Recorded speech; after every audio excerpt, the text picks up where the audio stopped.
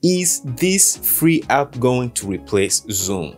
Right now, I'm on the Zoom website, and as you can see, we have different plans. You have the free plan that gives you unlimited group meetings for up to 40 minutes, okay? And the pro plan that gives you group meetings for up to 30 hours. Now, guys, we all know that Zoom is awesome, but if you use it casually, you probably don't want to pay the $200 because you don't use it on a regular basis. However, even if you actually use it on a regular basis, today I'm going to show you another app that is actually 100% free that you can use to actually replace Zoom.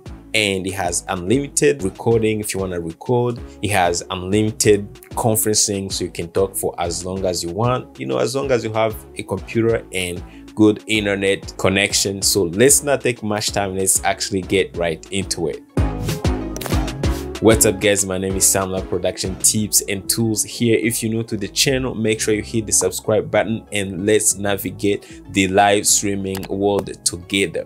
Today I'm gonna show you a software or a platform called VDO Ninja that you can actually use to do some conferencing. This is a platform that I actually use to run my YouTube shows when I have guests, but I wanted to show another side of it. By the way, I've made a video about it. So if you are into live streaming and you want to bring in guests using OBS for free, make sure you check it out down below. But if you simply want to do something like Zoom calls, so basically being able to connect your camera and send a link to a guest where a guest will actually click to it, enter the password that you want to create, and actually be able to join you, have this conferencing experience without paying any money and with unlimited time. So you're gonna be able to chat for as long as you want. Then you have clicked on the right video. So I'm gonna put the link down below. Basically, the website is called the VDO Ninja.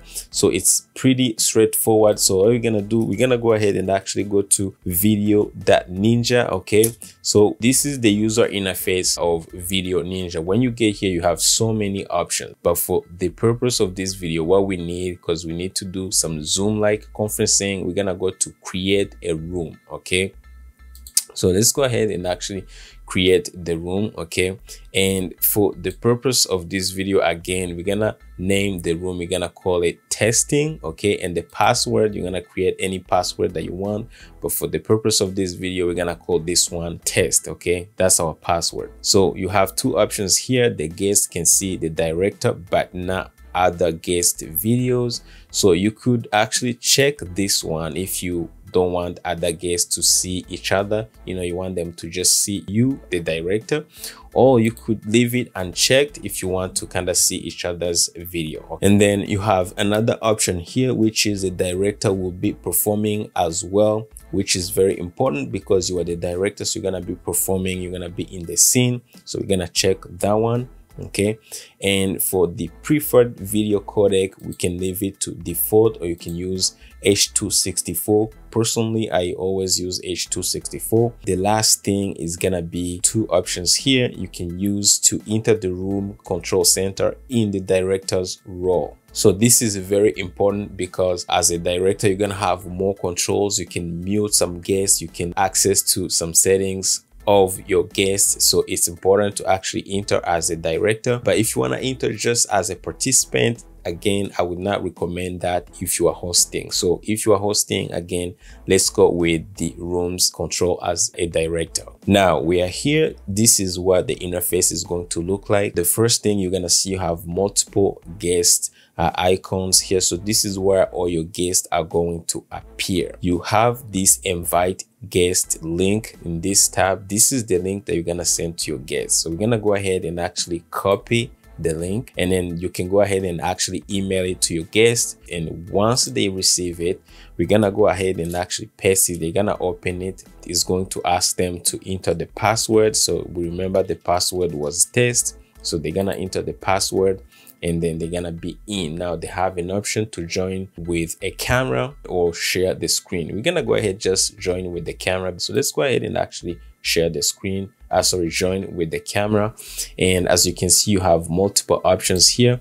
You have the first one is to choose your video sources. You're gonna go ahead and choose your webcam. If you have a webcam connected to your computer, we're gonna go ahead and actually I'm gonna choose one of my video sources, which is a capture card connected here, and I'm gonna choose my audio source, which is gonna be my USB microphone that I'm using right now to record this video.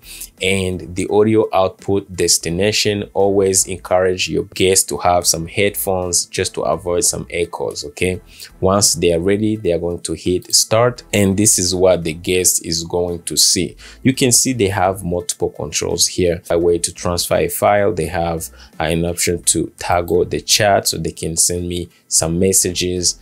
They have an option to mute or unmute the audio.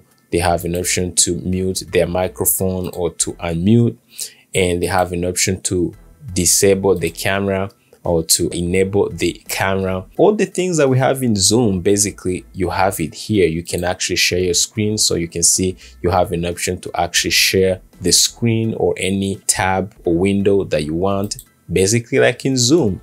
And you have some settings here where you can go back and actually change some, your video source and stuff. Everything can be actually accessed here. This is what the guest is actually seeing. Now we're gonna go back to the control room, and as you can see, as a director, you're going to see all your guests actually appear here. So as a director, to be able to actually send something to your guests for them to see you, click here and click video source. Okay, you can see you have all the settings where you can choose a video source like the guest. So I'm gonna choose my ATEM Mini, which is another video source that's connected to my system, and I'm gonna choose a different microphone. Maybe let's go with NDI. As you can see, basically you can see me. This is the director. Okay, and this is the guest. So as a director, you can see both yourself and the guest. Now, if you go to the guest side, as you can see, you have both the guest and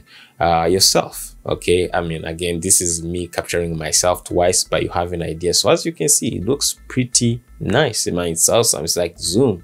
So you can be here and chat and do all the crazy stuff. You want to share your screen, you can go ahead and actually share your screen.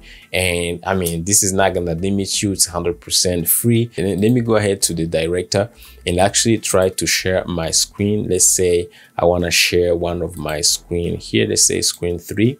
Okay, and as you can see, I'm sharing the screen right now. And if I go to the guest side, you can see, boom, that's my screen. All right, so this is the guest, and they are actually able to see the screen that actually is being shared from me. I can actually click to stop sharing here. Okay, boom, and it goes back to me. And as you can see, boom, the guest is actually able to see my video again. You also have some settings here, like, room settings, where you can change the room video quality. But remember, again, you probably don't want to push it too hard. You may actually start eating up your internet connections. As a director, as you can see, it looks too small here. Maybe you're not going to be able to run a show. If you were running a show like, what I usually do in OBS, even if you are a director, you want to be able to see actually a bigger picture of the whole scene and the people that you have in the conference. So what you're gonna do, you can go ahead and actually copy or capture a group scene. Okay, instead of just seeing that director's kind of thing, you could actually use it to see yourself in here. So you can actually use it to kind of monitor the whole scene on a bigger screen, and this is gonna be fantastic. And the guest is going to see the same thing here. And whenever you need to adjust something, you can go ahead,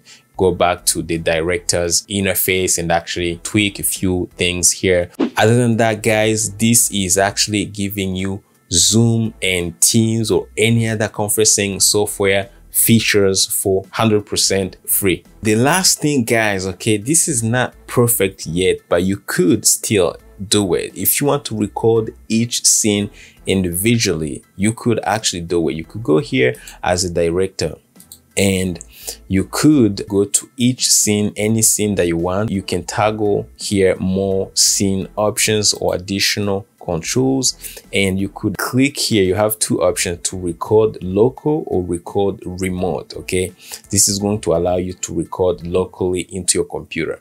This is it, guys. Thank you so much for watching the video. I do appreciate. I hope this was helpful. If you have some issues, questions, make sure you put them in my comments section. Let me know if this is working for you and how you're using it. I thank you so much for watching this video, and I'll see you hopefully on my next video. Take care.